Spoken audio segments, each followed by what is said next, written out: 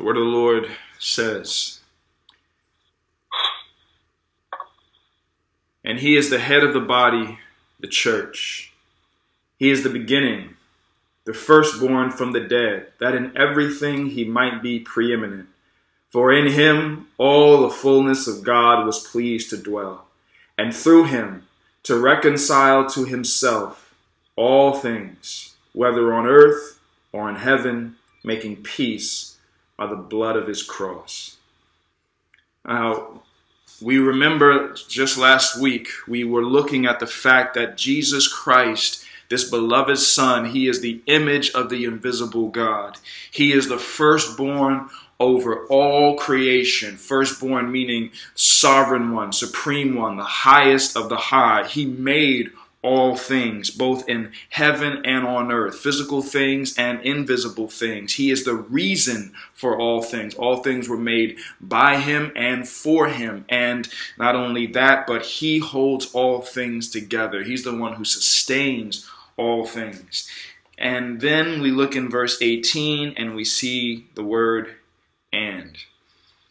I mean, it's amazing because the word "and" is a word of addition, right? I mean, just when we think we cannot talk any higher of the Son, just when it looks like we've gone as high as we possibly can, Jesus has been given enough props and enough praise. The Spirit of God, who is all about glorifying the Son of God, brings in this word "and." And as we know, it's a simple word, but it's a powerful word.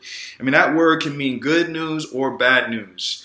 I mean, children, if you heard you're going to get a spanking and you're going to bed early, and I mean, you'd be like, oh no, right? What's coming next? Or if you were to tell your wife, we're going to go out to eat and we're going to go take a walk. And I mean, that is building anticipation. It has you on the edge of your seat. The Bible continues, and not only is he the image of the invisible God, the firstborn of all creation, the one who's made all things, not only is all that true, but he continues, and he is the head of the body, the church. Jesus Christ is the head of the body. And we look at some of the other titles of Jesus, and it's painting the same reality. He is the shepherd of the sheep. He is the chief cornerstone of the building. He is the bridegroom of the bride. He is the vine of the branches. He is the Lord of us all. He is the head of the body. This is communicating his ultimate lordship, his ultimate authority, his ultimate control, his leadership, his ownership, his protection, his provision. Jesus Christ is in charge of everything. That's what head means. And we use head in our own language, right? Someone talks about being the head of the class, meaning that they're the best student or they are the leader in a particular field or industry. We call government leaders, they are the head of state. It's pointing to the idea that head means boss. Not only is Jesus Christ head of creation, not only is he in charge of the world and all that's in it, but he is also head of the body, the church. So what are some of the implications of Jesus Christ being the head of the body? Before we talk about body, I want to talk about him being the head. 3 points to this. Christ is the head, not Paul, not popes, not your pastor. First, Christ is the head, not Paul. So this letter, think about it, right? It's being written by Paul. And Paul, I mean, arguably is, beside the Lord Jesus Christ, is the most significant, the most dynamic personality in the New Testament. I mean, this is a man who would be the Superman of the early church. I mean, a true superhero. He has a great origin story, right? He starts out as an enemy of the church and then becomes the beloved apostle. He's the one who fights to bring in the Gentiles, which was God's plan all along. So, he's sticking up for the little guy. Think about his life. He risks death, torture. He gets stoned and gets back up. He gets bitten by a poisonous snake and doesn't die. He faces Greeks, Jews, crowds, kings. He faces prison. He even faces Nero himself. I mean, if kids had action figures in the early church, they would probably have an action figure of the Apostle Paul. Surely, Paul would have been seen as the head of the church by many people. Doesn't 1 Corinthians say, Paul quoting, some say I am of Paul. But what else is true about Paul? As I said, he's writing this, and he's writing it from a prison. Not just any prison, a Roman prison. And what was he awaiting? He was awaiting trial to stand before the one man no Christian wanted to see, the sociopathic emperor Nero. I mean, this is a man who kicked his pregnant wife in the stomach so many times that she died, as did the child. Why did he do this? Because she asked him why he came home so late. This is a man who killed his own mother. This is a man who took a young boy and forced him to be his wife. This was an evil man, and this has not even mentioning what he did to the Christian. Paul is awaiting a trial with this man. What happens if Paul dies? And every other Christian who stands before Nero doesn't make it out of there. What happens if Paul dies? I mean, he's already old. He's facing judgment. What's going to happen to the church? If he's killed, will the church end? Will the meeting stop? No. Why? Because, brothers and sisters, as you already know, Christ is the head of the church, not Paul. Many movements lose power, they lose steam, they lose followers once the main spokesman dies, but not the church. Think of the comforting counsel that even though Paul is in prison, James has been beheaded, Peter is probably next to die, the apostles are scattered all over the place, and news of their gruesome death are coming in one after another. Hundreds of pastors are dying horrible death. False teachers are surrounding the flocks, and they're poisoning the minds. The government, the Roman government is against the church. The Jewish government is against the church. The Greeks and the barbarians are all against the church. Can you hear the Colossians asking, what will happen to our little church if Paul dies? And can you sense the concern they would have felt? Remember, Nero burned Rome and blamed it on the Christians. Can you hear them? We're being blamed for this great fire in Rome. Everyone hates us. No one wants to be around us. No one wants to even hear the gospel from us. And now our leader is in prison awaiting a torturous death. What does Paul tell us? Jesus is the head of the body, the church. Leaders come and go, but the image of the invisible God remains forever. And this has been the case throughout history. I mean, we know in the book of Acts, the Jewish authorities, they began ravaging the church with Saul as their chief prosecutor. They thought that this would end this little cult that they called the Way. But what did that do?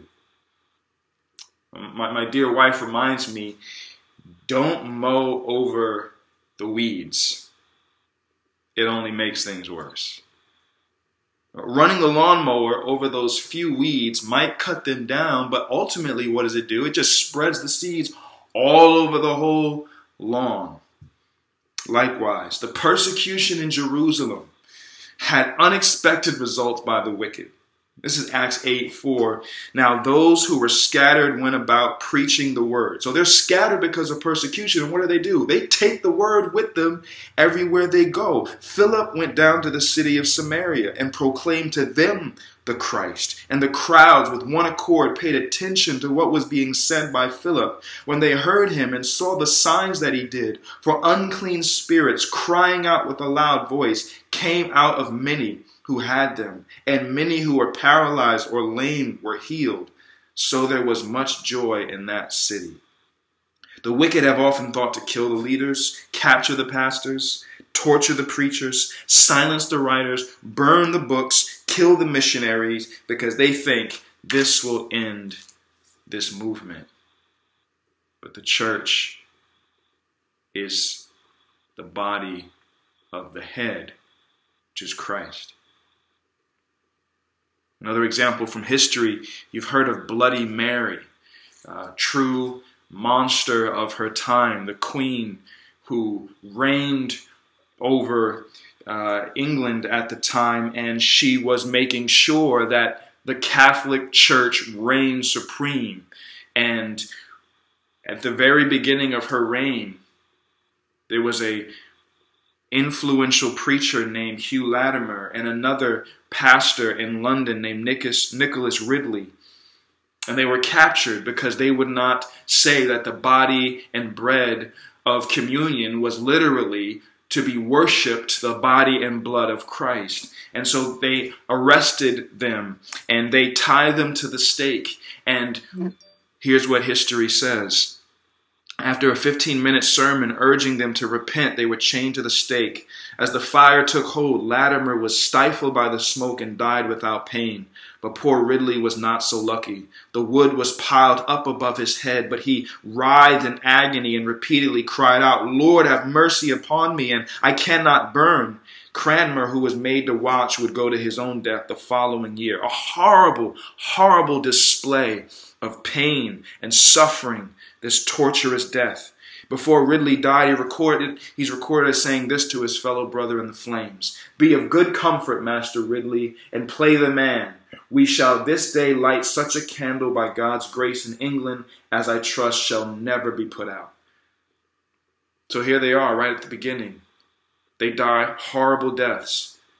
In 3 years, this bloody woman burned over 300 Christians. Men, women, even children younger than your very youngest. Why? Why so many? Why didn't this first death, this first martyrdom, this first torturous burning stop the movement? Because Christ is the head of the church. Not Ridley, not Latimer, not Peter, not James, not Paul. Secondly, Christ is the head, not the Pope. Now, I spoke with you last week about the Council of Nicaea, and we got some really good things out of that council, right? We got the Nicene Creed. We were introduced to this giant in the faith, Athanasius. He's just a deacon who was accompanying his pastor at the council, and he ends up being the chief spokesman in defending the Lord Jesus Christ, equality with the Father so dynamically. But we got some bad things from Nicaea as well. The council was held in the palace of the emperor. Travel was paid for by the Roman emperor.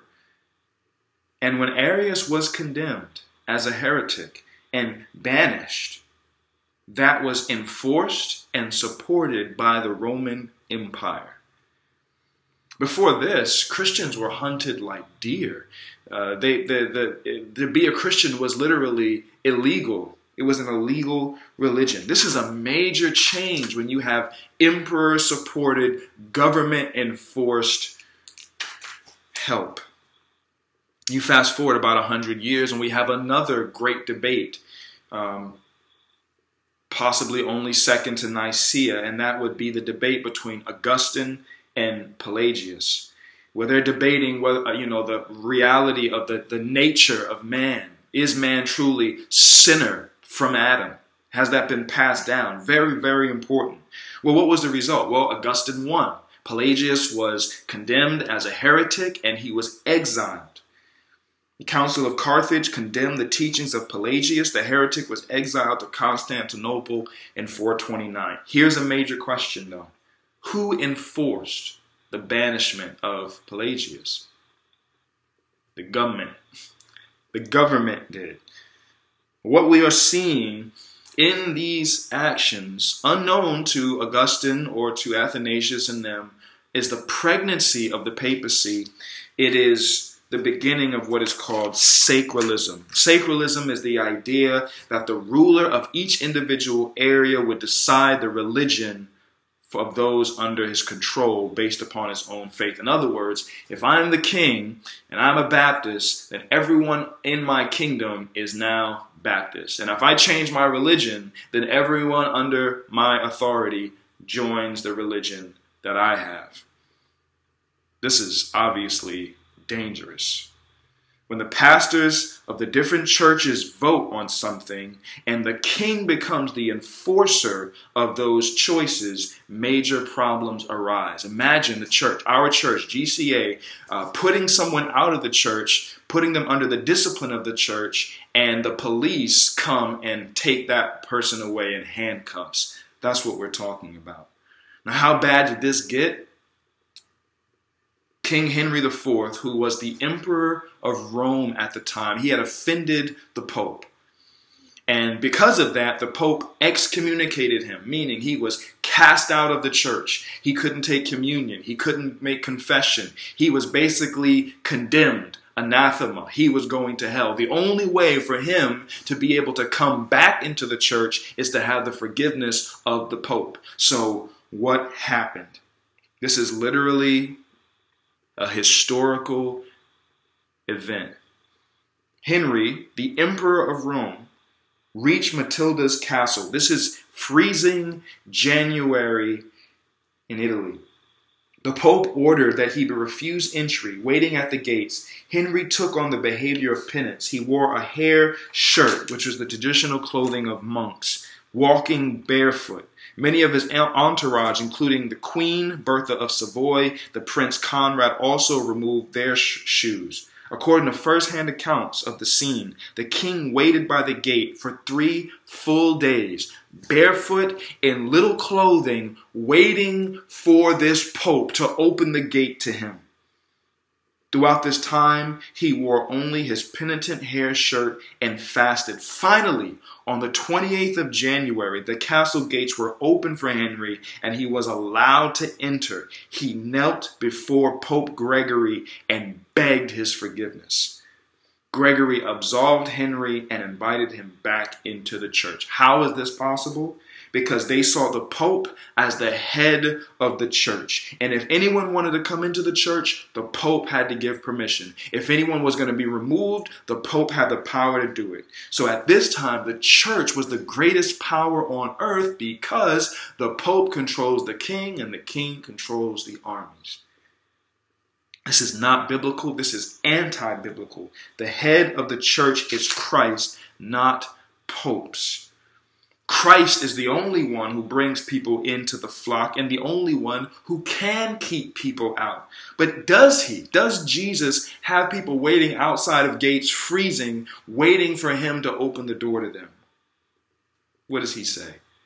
Come to me, all who labor and are heavy laden, and I will give you rest. Take my yoke upon you and learn from me, for I am gentle and lowly in heart, and you will find rest for your souls. For my yoke is easy and my burden is light. On the contrary to this wicked Pope idea, Jesus says, whoever comes to me, I will never cast out. That's the head of the body.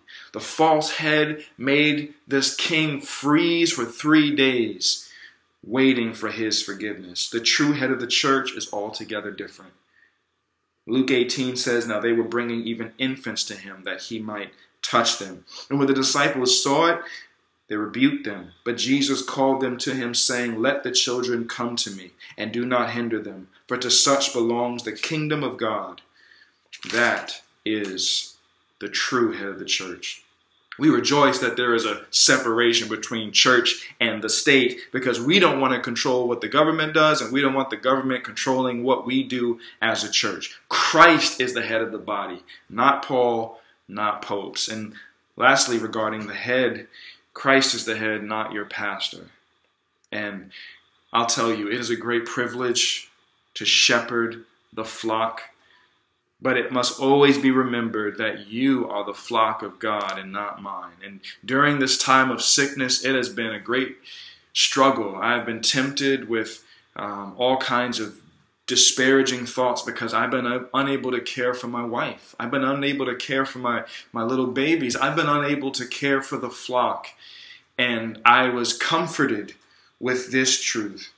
Actually, Mark Summers, some of you know him, pastor in Corpus, he sent me a WhatsApp message, and he said, the Lord is using this time when you can't minister to the church in the way you'd like to. He's even using this for their good.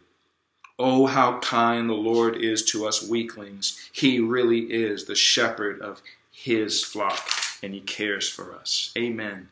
Brothers and sisters, may I remind you of something that you already know. The Lord is your shepherd. He is the one who supplies your need. He is the one who feeds you. He is the one who sustains you. He is the one who comforts you. He is the one who counsels you. He is the one who keeps you. It's a great blessing to know the reality of this. The chief shepherd is the head of the body, not Paul, not popes, not your pastor. That's the head. But what about this body talk? He is the head of the body, the church. So what is the body? We're told immediately the church. What can we learn from this language of the body? Well, what we see, the body communicates unity in diversity. Romans 12:4-5. For as in one body we have many members, and the members do not all have the same function. My wife was saying this earlier about in Nehemiah. Here are these different parts, these different people doing different things. So we, though many, are one body in Christ, and individually members one of another. One body, unity, many members, diversity.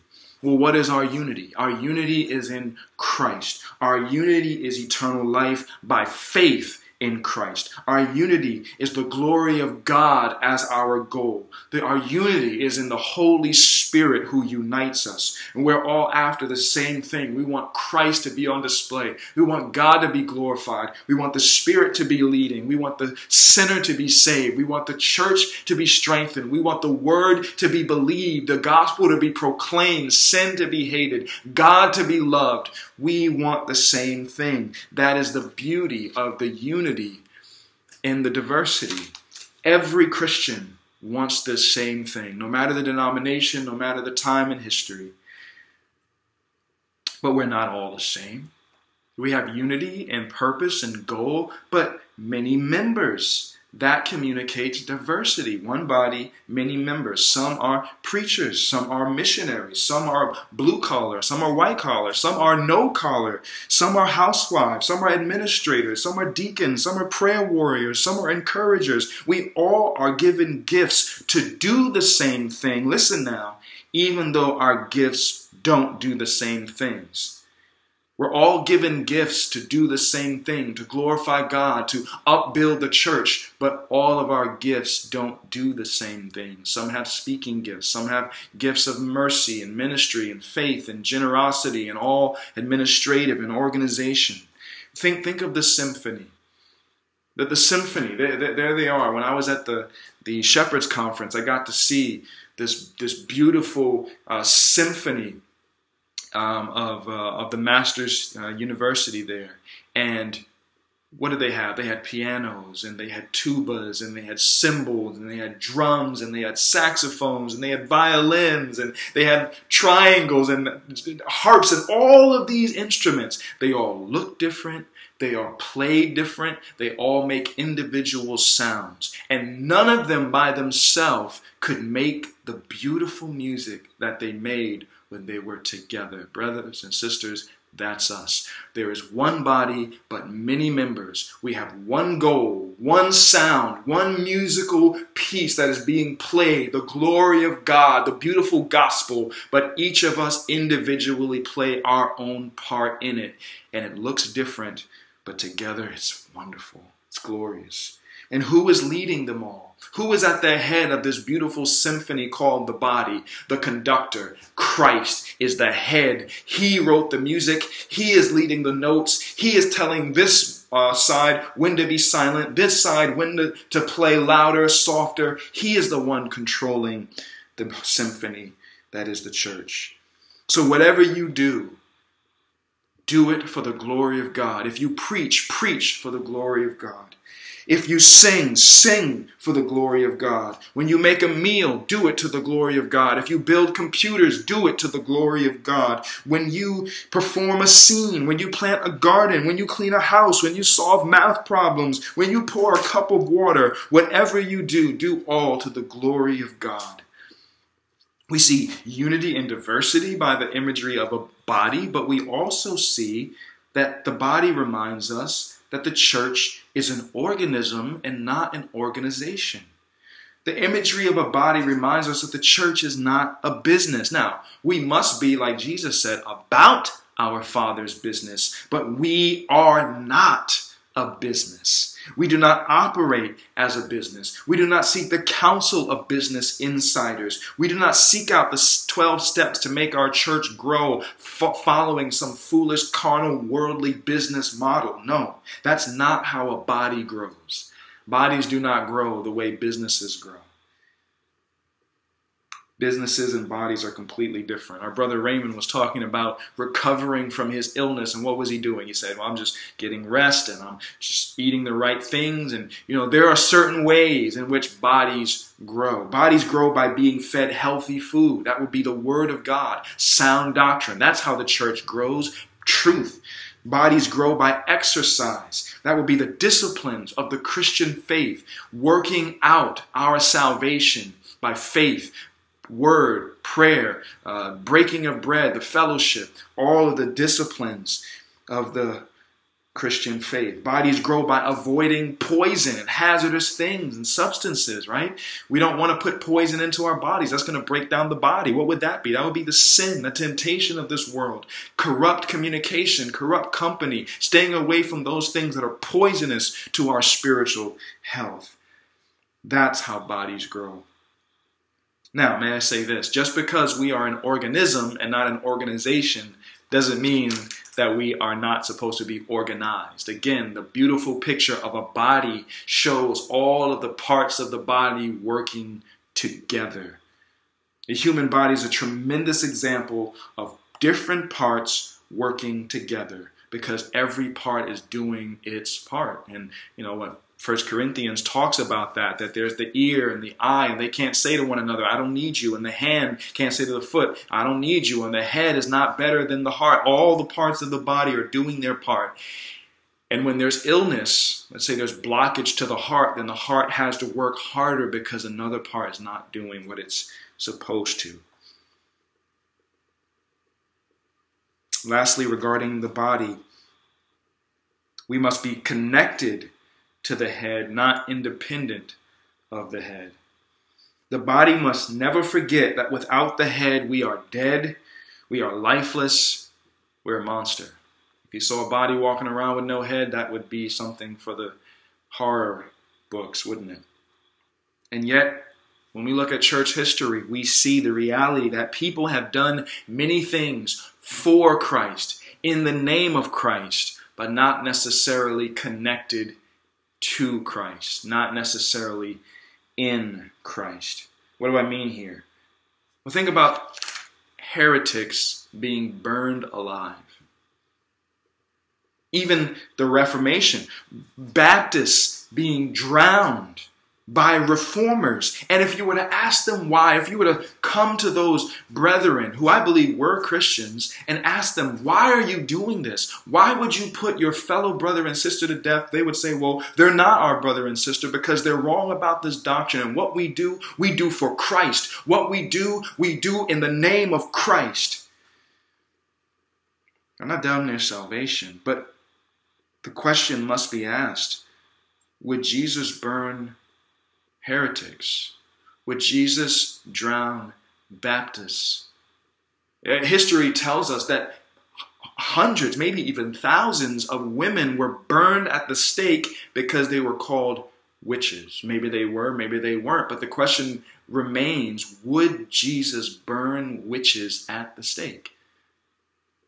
Well, I mean, the answer is like rhetorical. It's obvious. When you look at the life of Jesus, he's not down to burn people. When they once said, let's bring down thunder and fire upon them, the sons of thunder. No. That's not how Jesus operates. What would Jesus do if some woman was a witch? He would preach the gospel to her. He would invite her and the other untouchables in the community to his home to hear the truth. And if they rejected him, if they rejected the truth, then he would probably do just as he did to the rich young ruler. He would look with love and then let them go.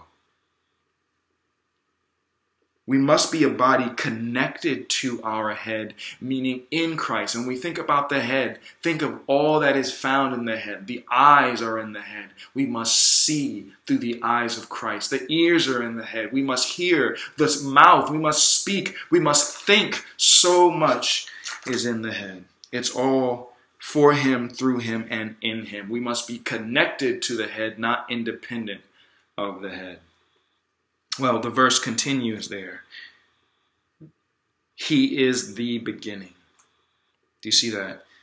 He is the beginning. We know that he is the source. We looked at this last week. He is the source. He's the apex of all creation. He is the reason for all creation. He's the creator of all creation. So what is this saying? He is the beginning. This is saying not only is he the source of all creation, but he is also the source of the new creation. It's beautiful. He is the head of the body, the church. He is the beginning.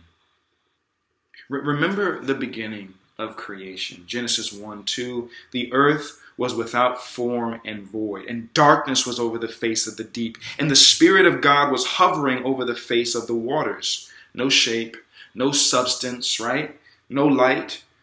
Is there any hope here? Do we see anything of Darwinistic evolution, this natural selection?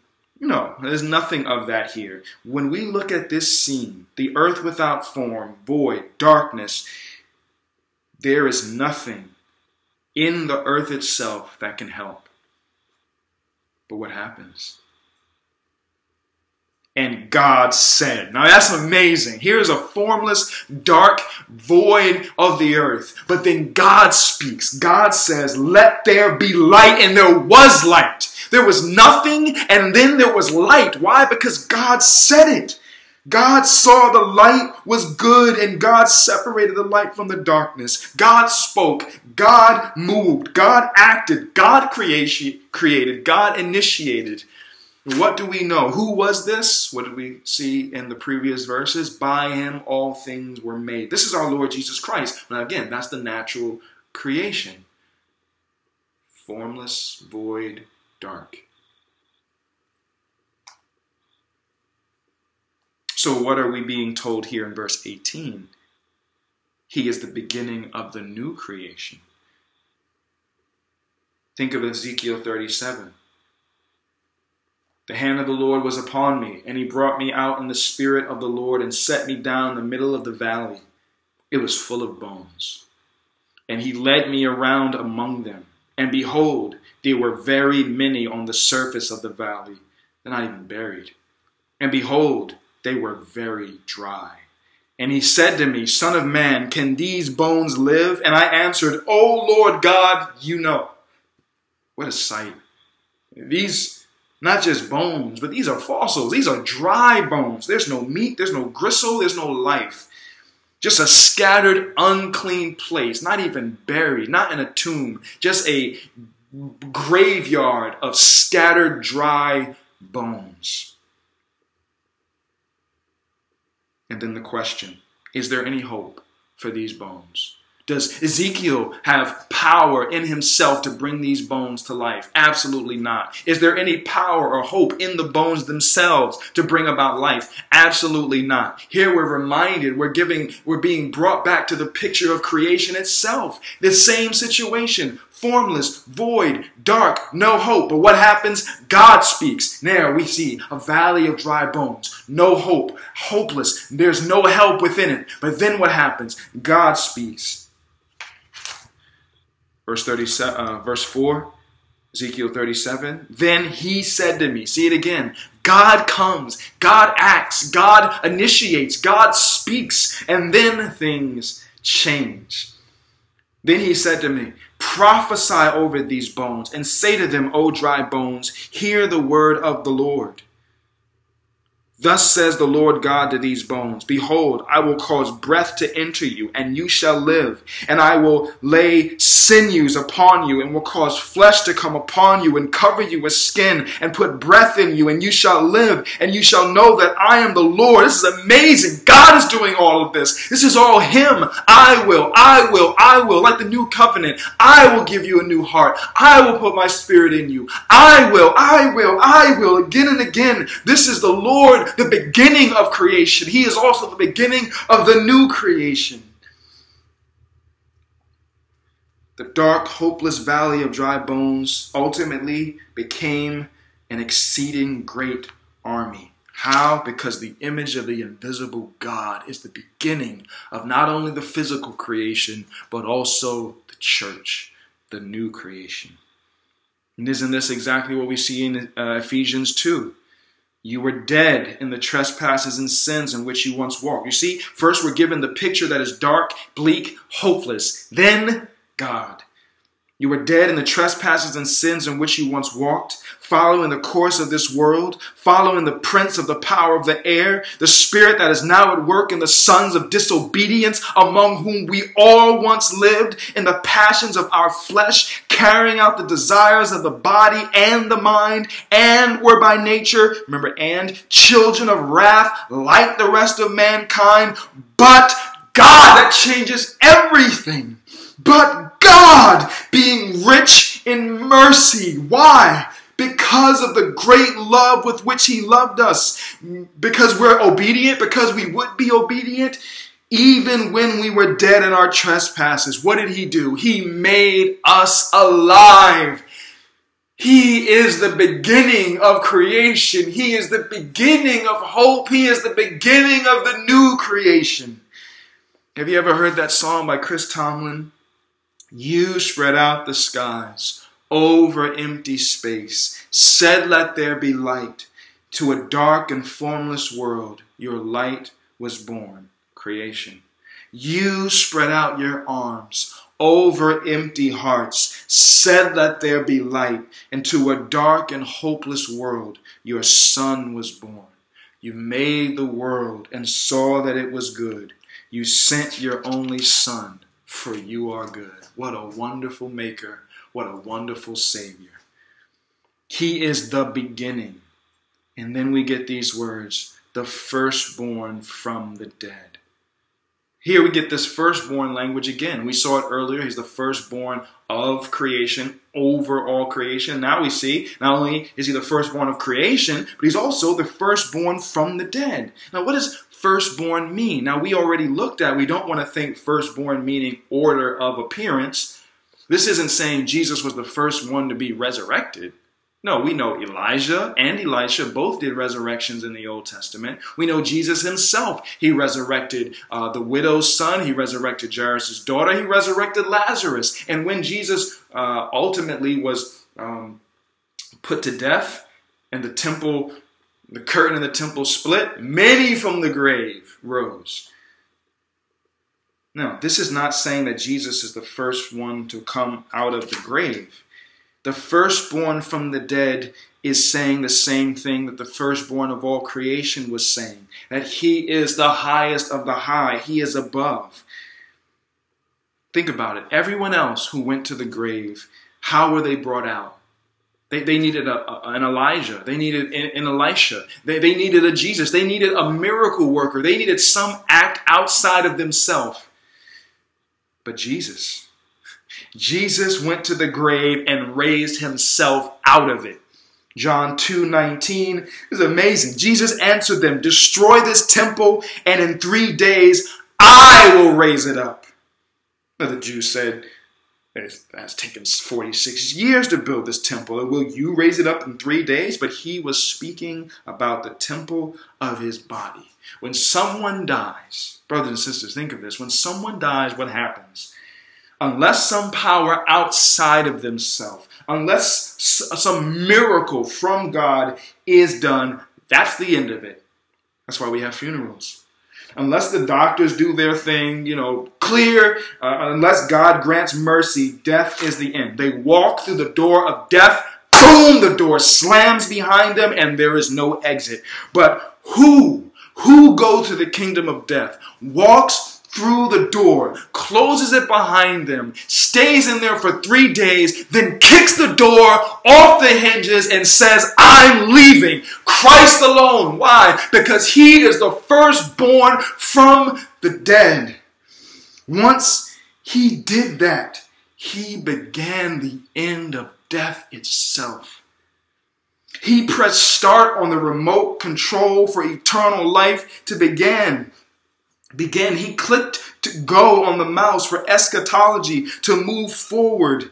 He rose from the dead as head of new creation. He was the first to rise from the dead, never to die again. Lazarus died after he was resurrected. Jairus' daughter eventually died after she was resurrected. But Christ never died again. He was the first to rise with a glorified body. Don't cling to me.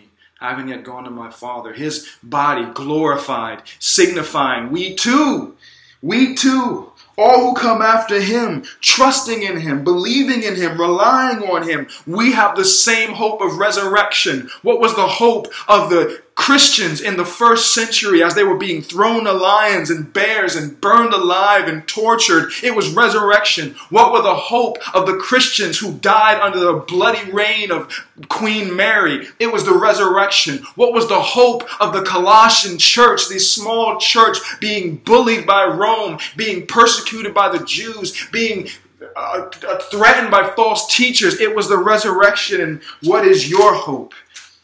Indeed, the resurrection, not in this world, not in the things that we see, but in the one that is to come. And how do we know? How can you know that you will go to death, the one that has a grasp that does not let go of? Because Christ Jesus is the firstborn of the dead. And because he went to the grave, stayed in there 3 days, kicked the doors of death off the hinges, said, I'm leaving. And everyone who trusts in me, hopes in me, relies in me, they too will be resurrected. They will have that same hope. John 6:44, no one can come to me unless the Father who sent me draws him, and I will raise him up on the last day. There is the promise from the firstborn of the dead. And he is the head of the body, the church. He is the beginning, the firstborn from the dead, that or so that in everything he might be preeminent, so that in everything he will be first. He will be supreme. He will be most important.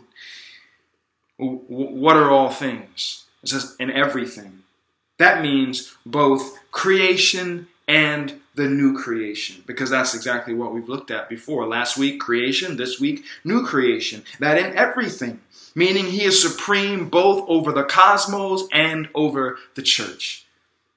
He is the Lord of the earth and he is Lord of the Christian.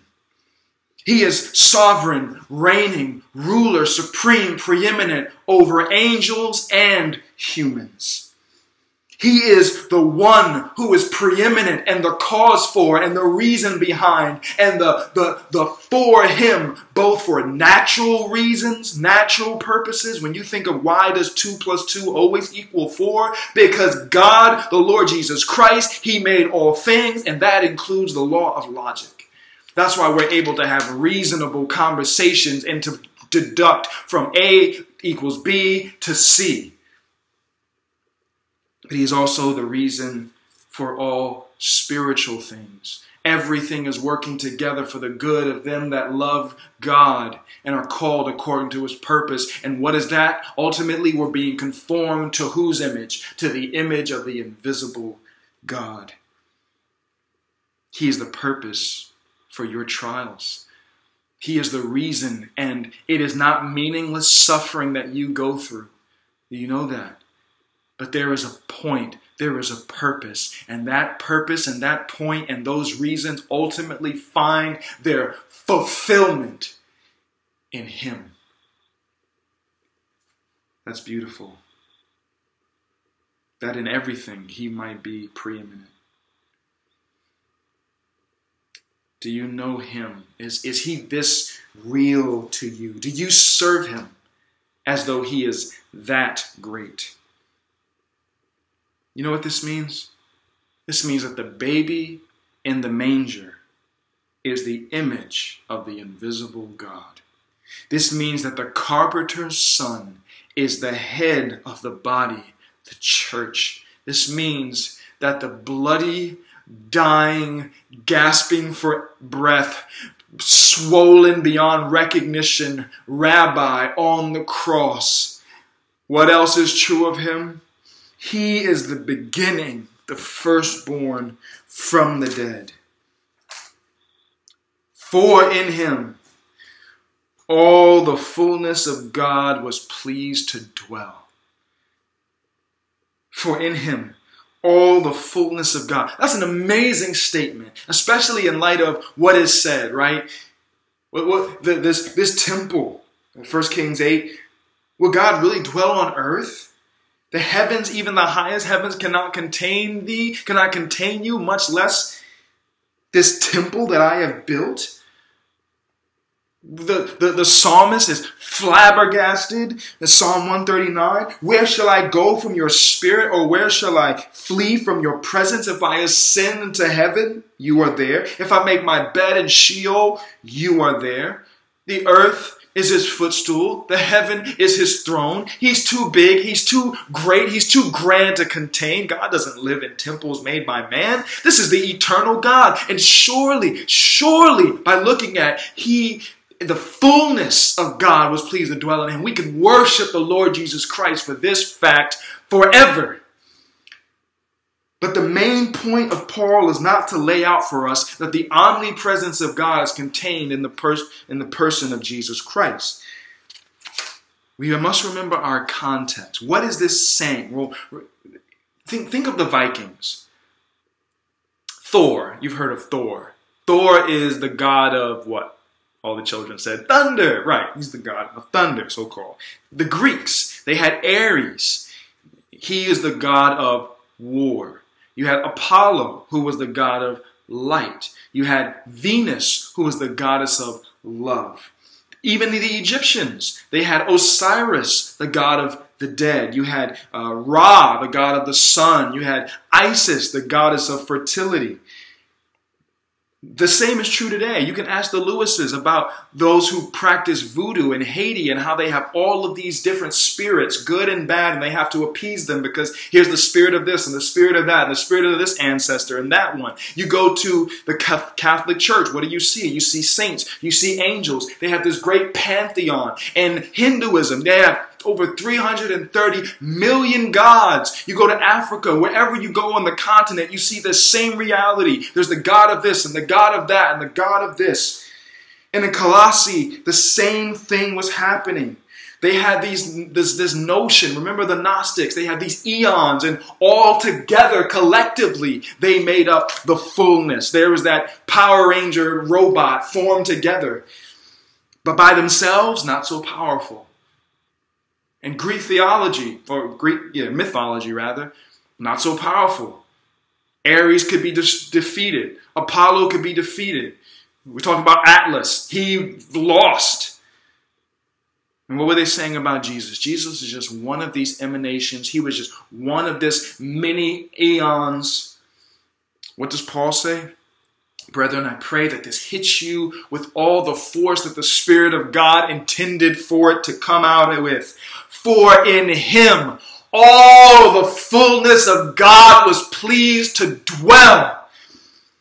Hallelujah. He uses their own language against them. They love talking about fullness. Oh yes, the eons all together, all these emanations, all of these angels, all these spirits collectively make up the fullness. Paul says, you want to hear about fullness? You want to talk about fullness? Well, let me tell you something about fullness. Jesus contains all the fullness of the true God in himself alone.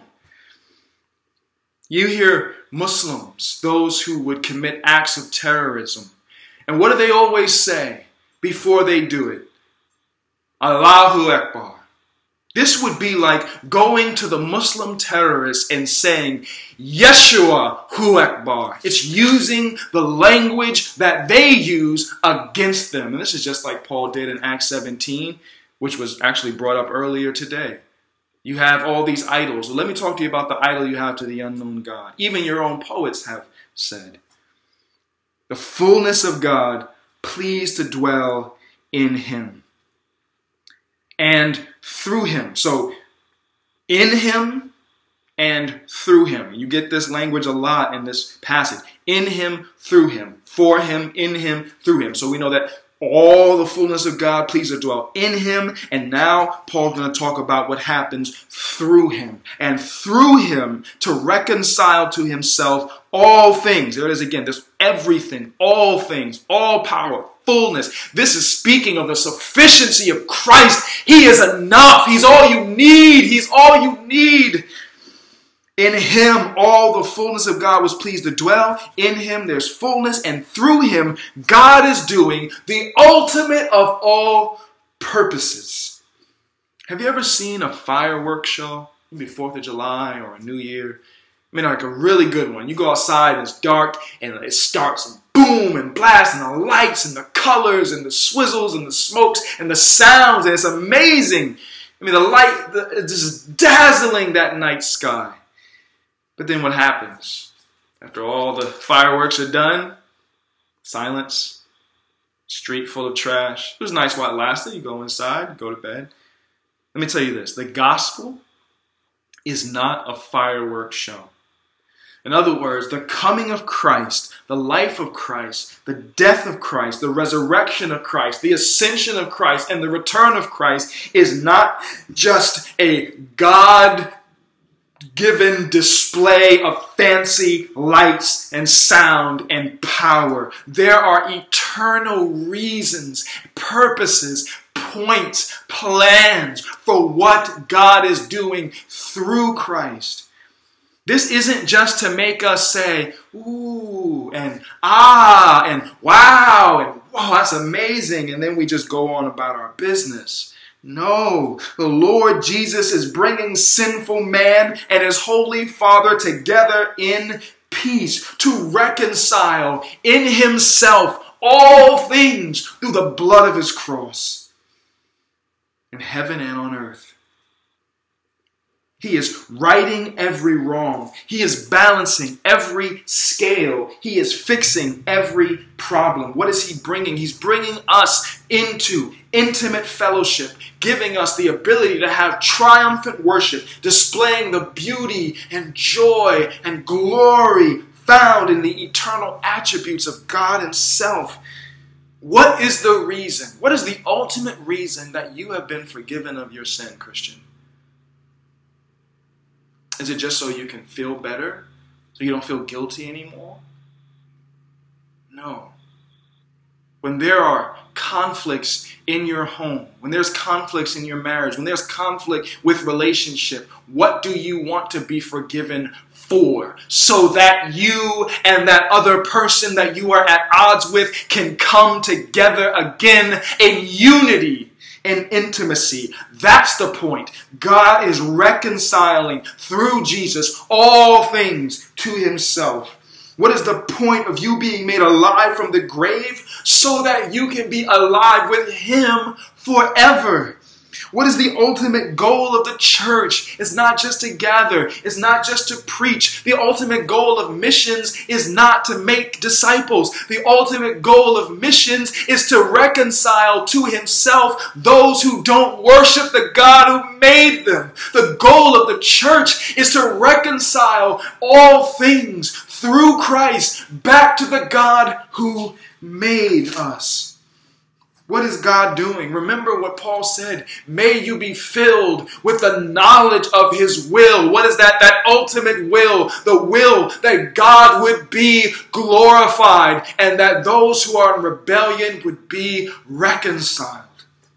Now, some people, because this says through the blood of his cross, some people say this is teaching universalism. In fact, the ancient heretic Origen, he said even the devil is caught up in this promise of all things being reconciled. The devil's going to be forgiven. Everyone's going to be saved. No. We would have to throw out a lot of Bible, like all of it, in order to believe such a thing. This is not some kumbaya and all that rock kind of thing. No, God loved the world in this way. How? That all who believe. See, you must believe. You must repent or else you perish. There is an if-then condition to salvation. Just because Jesus went to the cross and died and said it's finished does not mean that everyone is automatically saved. No, if you do not believe that I am he, you will die in your sins. Unless you repent, you will likewise perish. God loved the world in this way, that all who believe in him will not perish but have eternal life. There are conditions to salvation, namely that by faith you believe in the life and the death and the resurrection of the Lord Jesus Christ and not your own works. This is not teaching some universalism. So what does this mean? To reconcile to himself means to set right.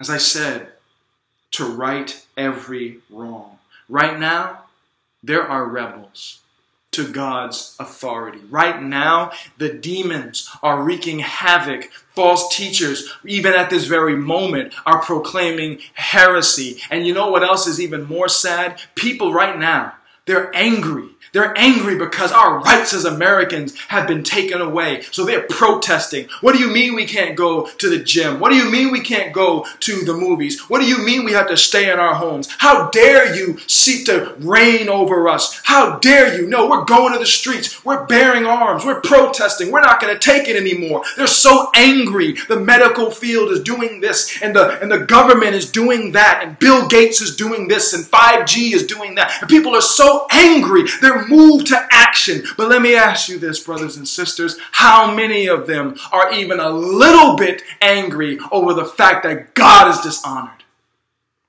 How many are taking to the streets within their own hearts because Christ is not valued and honored and worshiped, and they'd rather have basketball back than the God who made them being worshiped? That's the true sadness of it all. That is the condition right now. All things are not reconciled to himself because there are still rebels. There are still people who seek their own authority. There are still people who love sports and movies and toys and books and possessions and themselves and money and freedom and autonomy more than Jesus Christ, who is the image of the invisible God, the firstborn of all creation, the head of the body, the church, the firstborn of the dead, the beginning.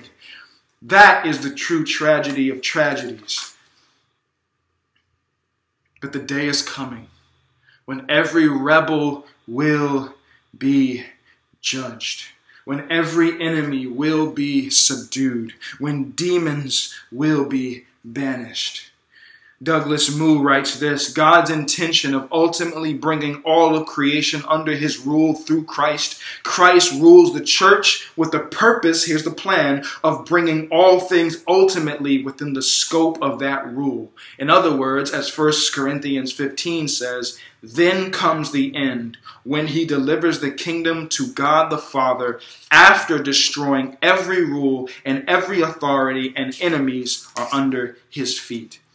John MacArthur says their relationship to him, meaning those that are in rebellion, that remain in rebellion, that don't come in by faith to Christ while time is now. Today is the day. Harden not your heart. If you don't know him, today is the day. You believe today, because the day is coming when he will make all things right.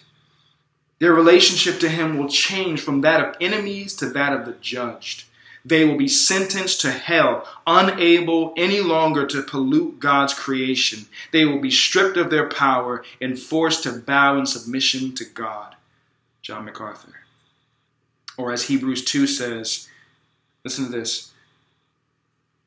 It has been testified somewhere. Gotta love that, right? You don't always have to know the place in the Bible where something's written. It has been testified somewhere, what is man that you are mindful of him, or the son of man that you care for him? You made him a little while lower than the angels. You have crowned him with glory and honor, putting everything in subjection under his feet. Now, in putting everything in subjection to him, he left nothing outside his control. Now, this is it. At present, we do not yet see everything in subjection to him. Does that bother you? That everything is not in subjection to him. But we see him who for a little while was made lower than the angels, namely Jesus, crowned with glory and honor because of the suffering of death, so that by the grace of God he might taste death for everyone. He's reconciling all things to himself. He's going to make peace. Every knee will bow. Either your knees will be bashed with an iron rod, or your knees will gladly bow because of the love in your heart, but every knee will be bowed before him. Every tongue will confess, either because they're being thrown into hell and they know they have no power, no authority, they're not in control of their lives. The Lord, the Lamb who reigns on the throne, the one whose face I'm trying to hide myself from, he is Lord, and I have no option but to declare that lordship as they're being thrown into the lake of fire, or in joy worshiping around the throne we say, he is Lord. Every knee will bow and every tongue will confess. Well, how is there peace for those who are brought in? He's made peace through the death of the Son by the blood of the cross. Jesus died to make peace. Jesus died. And this is where I'm closing here. For to us a child is born, Isaiah 9:6, to us a son is given, and the government shall be upon his shoulder, and his name shall be called Wonderful Counselor, Mighty God, Everlasting Father, Prince of what? Of peace. Jesus is the only one who makes peace between holy God and sinful man. How can man have peace with God? Because the Prince of Peace, by his blood poured out upon the cross, took the suffering and punishment that we rightly deserve. He is the Prince of Peace. He made peace because of his blood. In him, all things are found. He is sufficient for salvation. Are you sure you have peace with God this morning? Are you not sure? Don't you want to know? Don't you want to know if you have peace with the God who made you? Or are you aware, I don't have peace with him? I don't have peace within myself. I surely don't have peace with God. Well, there is one way of having peace, and you don't have to go to priests. You don't have to go to monks. You don't have to make a pilgrimage. You don't have to pray to angels or saints. You don't have to appease all these so-called gods and goddesses. You don't have to do all these rituals and routines. You go to one source. You go to one place. You go to the beginning. You go to the head of the body, the church. You go to the image of the invisible God. It is him and him alone where everything you need for salvation is found.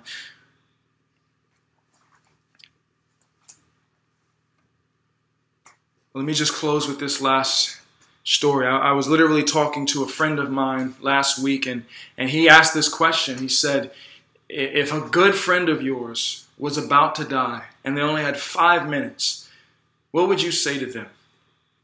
What hope could you give them? Where would you point them so that they would know without a shadow of a doubt that they will go and be with God in peace forever? And that was such an easy question, and you all know it, and it's exactly what Colossians 1:18-20 is saying. Christ. Why? Because in him all the fullness of God is pleased to dwell. In him you get forgiveness. In him you get mercy. In him you get salvation. In him you get love. In him you get light. In him you get knowledge. In him you get wisdom. In him you get truth. In him you get understanding. In him you get all the promises of God. In him you get fellowship. In him you get unity. In him you get the Spirit. In him you get reconciled. In him you get everything, because Christ is all. He is sufficient. All you need is Christ. Father, thank you for your Son. Thank you for his blood. Thank you for the truth that Jesus Christ is the sufficient Savior. And if we go to him, we need to go nowhere else, because in him all the fullness of God is pleased to dwell. May this strike us, impact us, and move us as it's meant to. In Jesus' name, amen.